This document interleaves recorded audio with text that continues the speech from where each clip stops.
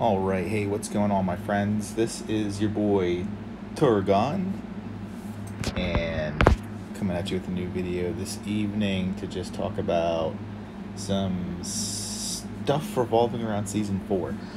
Season 4 is winding down.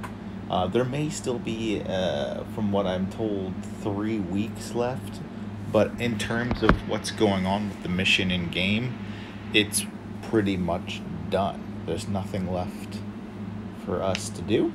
We're just waiting for Frodo and Sam to get there and for everything to kind of wrap itself up. In terms of the progression, 6 days left until the ring is destroyed, unless he gets there before that time. Not sure if we can affect that or not. We have those towers up all over the beaten path that Frodo's traveling, and it doesn't really seem to be doing a damn thing. And then in terms of the next mission, we already have our 5 caps, so that's done. And we even almost took Gundabad today. It was a good time. We got it down to 4%, and now it's at 21%, and it'll keep growing because we're essentially backing off at this point. There's still some stragglers there and stuff, but our war buff expired, so we can't really do much siege damage to it with the 70% siege penalty debuff, and we don't get war back for a long time, needless to say. So that's kind of the current situation. Evil is defending Gundabad somewhat, a little, maybe. They've also been fighting Rave up for Fordwith, and they just came over here and took Emon and are doing stuff up here. They're really relocating in this area and investing in this area, so it won't be long until they take this over, and they're heading up north, undoubtedly to Foreshell, and we will meet them there. I will be relocating shortly, either within the next few hours or in the morning, whatever. Depends on how late I stay up. And let's talk about commanders a little bit this season. So for me, my top commander has undoubtedly been Gandalf the Grey. Both in terms of PvE and PvE, he has been soloing 200 tiles for quite a while. And he's also completely a nightmare versus just about anyone other than Sauron and Armored Sauron. And I think there have been some... He's done pretty good against Lurtz.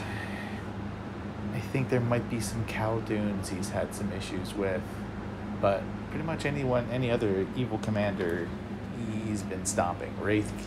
Witch King is nothing. My Gandalf crushes Witch King, which is fun. And you can see the way that I have him built. It's all about the range damage, baby. We got 9% range damage from his weapon, 9% range damage from the accessory. So that's 18% buff to his range damage automatically. In addition to what you get naturally just from might. So another 10.4% on top. So that's like 30% damage buff, all things told, for archers. I also have him practically stun immune the first 2 rounds, which is just to make him counter Witch King a little bit more. And then this is just all stats.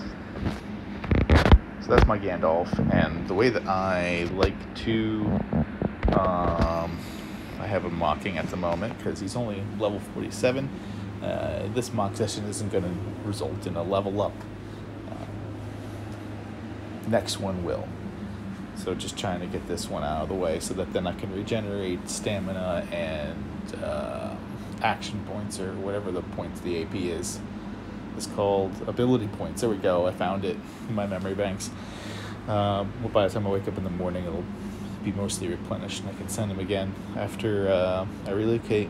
But this is how I like to staff him right now, in terms of his unit composition. 3,000 sharpshooters, no more, no less. It's the perfect amount, in my opinion, because it gives you just insane range damage the first 2 rounds of the battle, and that's when all of Gandalf's shit goes off, right? He stuns enemy units during rounds 1 and 2 and 3, I believe, and there's some other stuff that goes on that he has as part of his kit in rounds 1 and 2. So take advantage of that with the sharpshooters. But then the thing is, if you don't kill them during the first 2 rounds, then the sharpshooters' damage falls way off. So having 1,350 March Wardens picks up for that. So like if your engagement goes a full 10 rounds, you're going to get 100 to 150,000 damage from those sharpshooters total. But they drop off after the first 2 rounds. Probably 100,000 of that damage is going to be in the first 2 rounds. 90,000 of that damage will be in the first 2 rounds. And then after that, it tapers way off.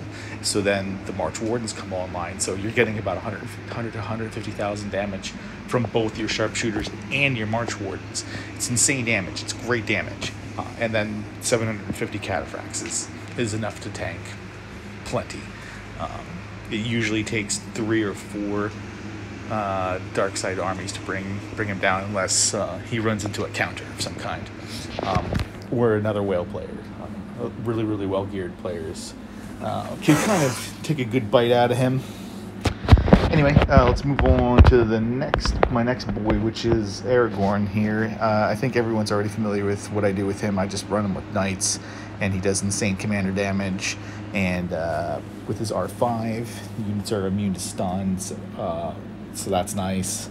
And he's just built purely for might and to reduce burn damage. 30% burn damage from the chest, 60% burn damage from the helmet, so the knights are 90% burn resistant, which is nice. And then poison and focus, another 60% on top, damage reduction for there. But he is susceptible, of course, to physical damage and such. So like Lurtz hurts him pretty bad. Khaldun, because usually they've been running Khalduns with like anti-cav, and obviously knights are caved. So I do get smashed up quite a bit with him later in the season. But early in the season, getting knights online came pretty fast. So I was able to bully people quite a bit with Aragorn, which is pretty fun. Okay, so now I have Gil-galad, which I didn't have him in my previous video. I worked him up to R5 during the course of this season, and I transferred most of my gear from Celeborn over to him. The knife, the chest, and the accessory, the harp. His helmet came from Gimli. I decommissioned Gimli, and I haven't decommissioned Celeborn, but I haven't been using him. I've been using him kind of as my 6th and Haldir as his 7th. I'll show what I've got going on Celeborn in a little bit. But for Gil-galad, I mean, he's just a wrecking house. I mean, even at level 41, I'm taking on 45, 46, 47, level 50 comms and not losing, like drawing or winning. If it's a lower comm, if it's anything basically from 40 below 45, I'm doing really well. He does just so much damage. I mean, I got more elf damage here, and then 6% from the might of elves, and then +5 to the base stats from the knife, and then defense, and then ranged attack here, and then the old Aegis, which I need like 5 more of easily, to keep leveling this up. 50% though is decent. I take it, and then the +2 to ranged is nice, and then the harp gives him more defense. So lots of defense and attack.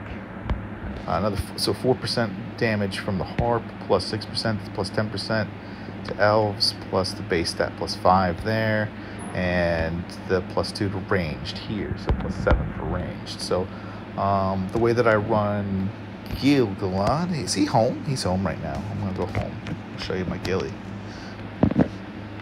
I'd like to put 2,100 heralds up front. They are ridiculous. I have 103 defense with them. Their HP is buffed. Their damage is buffed. They do ridiculous damage for me, like most fights, unless they get stunned. Or taken out really fast, which is hard because they have a lot of defense, and they're good. I usually, some battles I've seen them get like 90 to 100,000 damage with heralds, which is pretty cool. But typically somewhere between 40 and 80.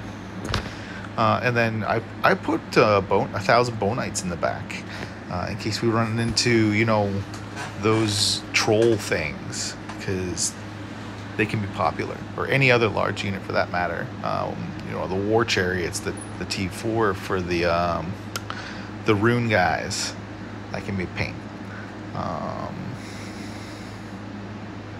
The double T4s in Season 4 can be rough. When you run into somebody that's running war chariots along with Fallen, and then they'll throw something else in there like alchemists or reapers or dragoons or whatever that anti-cav unit is. I can't remember off the top of my head what it's called, but it can be pretty rough. So having some bone knights in there I think is good. It'll do some damage to larger units, and then 1,500 March Wardens is fine. And there's their damage with all those buffs. They're at 66 to 67 as a base. Really high defense and HP for the March Warden. So if you can eat through all my heralds and all my my cavalry, my bow archers, then you're left with to deal with these guys. So that's part of the reason why it's really tough to beat my Gilgalad outright. Usually he'll draw. Even if there's only a handful of March Wardens left, it's always the March Wardens that are the last to go. So that's Gilly. Those are those commanders. And then I got Treebeard. And Treebeard, I did this. And this is part of the reason I decided to, when I got Treebeard, I was going to use him, is because this hammer is pretty good. The whole army ignores 3% target's defense, physical damage. It's really good. It's really good. And then I have this massive breastplate to go along with that, so it buffs up the defense of the large units in my force, which are Ents, significantly. And then I just threw Gandalf's out on there because it's hard to find gear for Ents. And I like the focus build on him. The damage reduction from that is pretty good. And the courage on this hat I like also, because Treebeard himself does insano damage. Not insano, I should say. Aragorn does insano damage. Legolas does insano damage, but he does really good damage. Like, essentially, from what I've tested, if your March Wardens are doing, if you've got, let's say 1,300 to 1,500 March Wardens in your army, they're going to do about 60 or 70,000 damage, and Treebeard will do 40 to 50 himself, and then the Ents themselves will do 30 to 40. So it's a really well balanced attack, because your tanks are doing damage, they're soaking an enormous amount of damage. I mean, I usually only put 60 to 80 Ents in an army at a given time, just to put a meat shield up front, which is ironic because they're made of wood shield up front.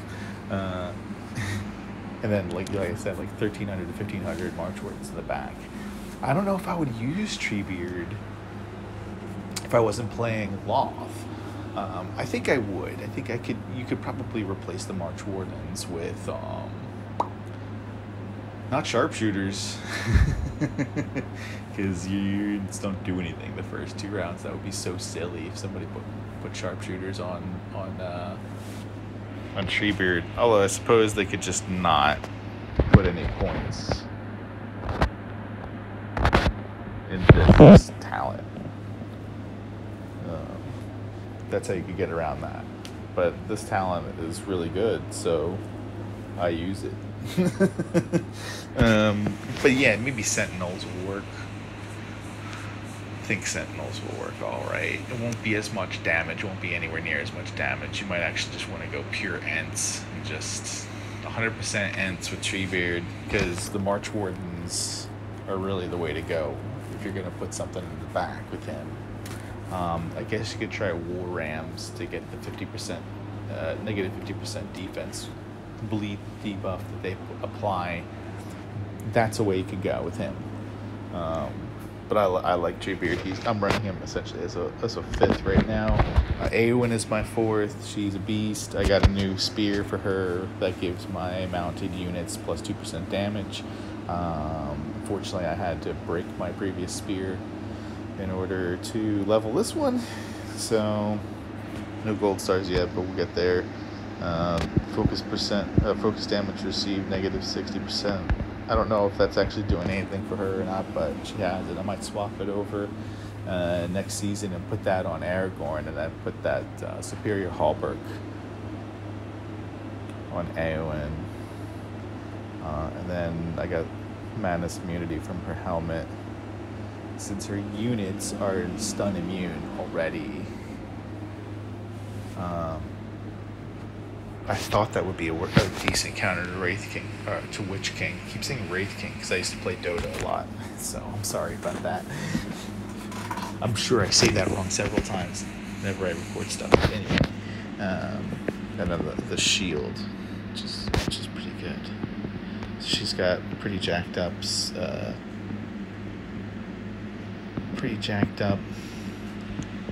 defense and such. 69 defense on Cav is pretty good. Almost 70. 151 speed. It's pretty good. And then, Cataphracts with 96 defense is dumb. They're pretty tough. They do pretty decent damage, surprisingly, as well, for her. So those are my top 5 comps that I'm running now, and then, like I said, I'll run Celeborn as a 6th, and I just got him this guy, so it has no levels or anything really in it, but I like it stacked with the pipe. He does pretty decent healing, and then I'm working on getting him the focus damage, negative 30% at this point, which isn't bad. The old Trapper Sword, I left that on him. I was thinking about giving that to Treebeard, but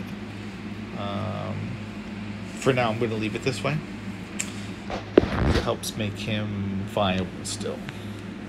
And I like having him as a 6th that has a Sauron counter, since he is both stun and madness immune. And he makes the army totally stun and madness immune, so he's a great counter for Sauron, and he gets really good synergy with the March Wardens. If I wasn't playing Lothlorien, I probably would bench him at this point, but since I'm playing Lothlorien and I have the March Wardens, it's kind of silly not to use him. The only reason why I'm not using him at the current given moment is because of the state of my barracks, which is mostly barren. Come to think of it, I need to make stuff. I need to make some stuff happen here. That should be close.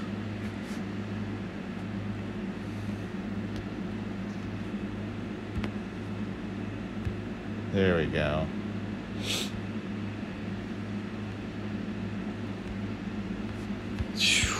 I mean, my racks got thrashed. We've been hanging out here by freaking Gundabad for forever, and between the bots and all the dark side players, it's been like an endless stream of fighting ever since I got here. My prestige was under 1 million when I got here, and now I'm at 1.5 million. So, and I've been here for no more than a week, less than a week, I'm pretty sure. I will be moving at some point soon, though, like I said. What we got here? Some stuff going on today. It's the weekend. This is a long video, but I just wanted to kind of give everyone an update on, how our season's going, what I'm doing with my account, how I'm playing, how I'm pushing stuff, how I'm gearing stuff. I know it was a lot of information, so I just wanted to kind of put it out there while I had both the time and energy to do so, because I've been going to sleep mega early, or I've been sucked into this game and not wanting to record stuff. And just where we are in the game today, and taking a nap early this evening helped facilitate this video. So I wish everyone who is watching well. Let me know if you have any questions or comments, and take care of yourselves and stay well.